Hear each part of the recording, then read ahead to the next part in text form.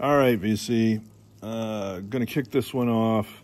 Been out here in Montana near Big Sky skiing. Got a few ski videos of my family and myself. Nothing extravagant, I'll say.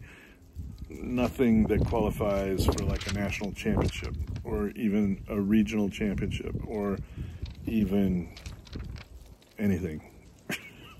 But we're having a nice time, and so I'll put a couple of those videos up, and then I've got some vinyl finds. Stay tuned. Right now, out here on the deck doing the Sunday New York Times crossword from, I don't know, 2-3 weeks ago, and having my stogie. So, life could be worse. Stay tuned. All right, we're here on the chairlift. Here's my bride, Susan, and son, Jackson. Today is actually Susan's 66th birthday.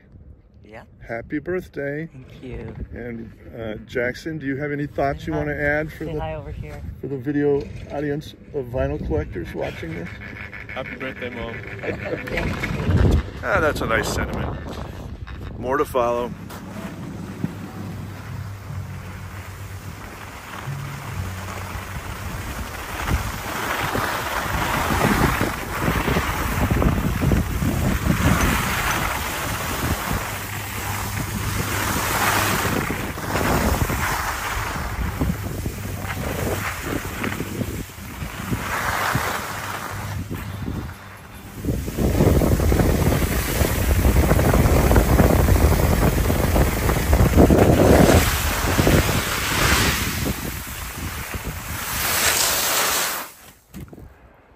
Hey VC, it's Dr. Robert here.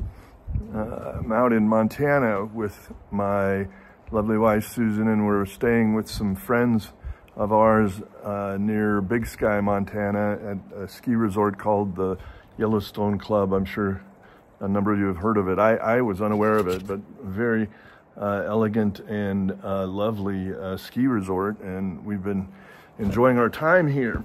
But was also able to make a trip into Bozeman, Montana yesterday. It's about an hour and a 15-minute drive, and visited a couple of record stores.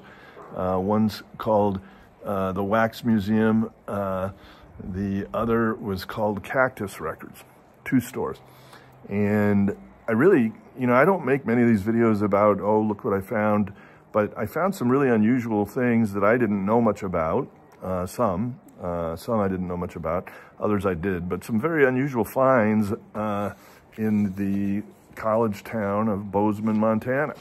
So I'll intersperse some video of what the skiing looks like a little bit through this, but go ahead and get started here. This is a really interesting record by a British band I had not known of previously called Killing Floor.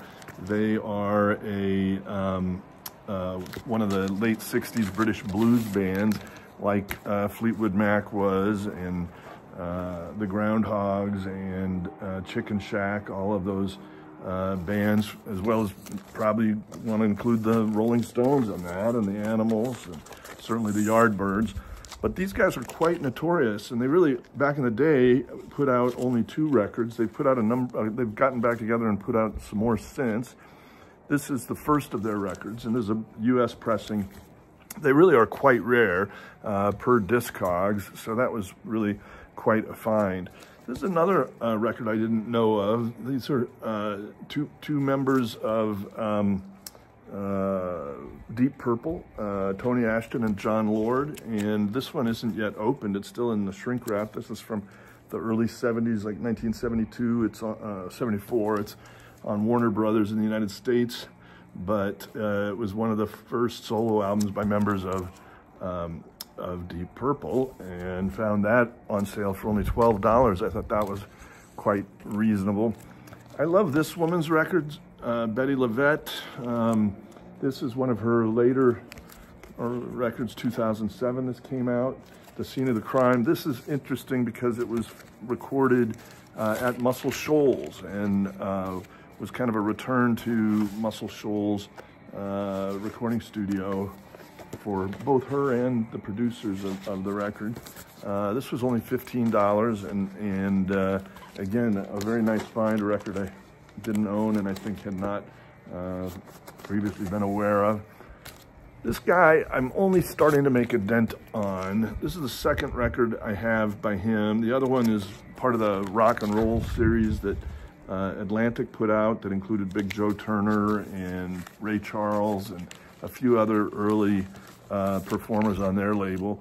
This is on the MGM label and just in stunning condition, the original MGM yellow label. $10 for this. So I thought that was just quite reasonable. The cover is also in, I would call it, very close to near mint shape.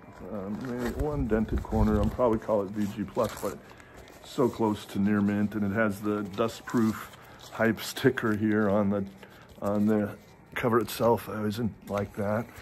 Here's a recent J.J. Cale record. This has Eric Clapton on one song here. And it's, again, a fairly recent record. This one was 2009, recent by my standards. I know for Mazzy, you know, that's like back in the day. But none of these are RSD pressings or, you know, high-quality repressings. These are all original, the original pressings. That's what I tend to migrate towards. And this one was $20 for that. I thought that was really a very reasonable price. Here's another one. This is an original pressing of the Black Crowes album, War Paint from 2007. Also, one I did not own. This one was a little costly. I had to pay $40 for that, but I would say that it's worth that in my humble opinion. So I'm going to enjoy that. And here's one. I wanted to put this in here. I didn't know this band. I still don't know this band, Pooh Hole. And this is a record once in a while. I do buy things without knowing anything about the performers. And this one, what drew me in is that this was recorded live at Third Man Records, Jack White's record label and record pressing plant out in Nashville at the time. I think they now have maybe an outlet in Minneapolis as well. I'm not 100% sure. Somebody can tell me in the comments if you'd like to. But perfect shape. This one was only $4. So, and it's not a full LP. It's an EP, 3 songs per side. But 2010 Third Man Records. I thought that was worth a chance, and largely again because I trust that record label. And then here, I saved the best for last, I think. This is a really fascinating record. This is a test pressing.